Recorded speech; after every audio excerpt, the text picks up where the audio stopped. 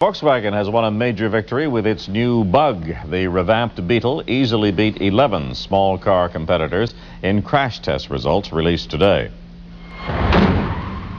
In head-on collisions, the new Beetle sustained 5 times less damage than the second-place finisher, the Saturn SL2. Engineers credit Volkswagen's revolutionary new plastics. The dashboard didn't move at all, so this means that a belted occupant in this kind of crash can expect to walk away with little or no injury.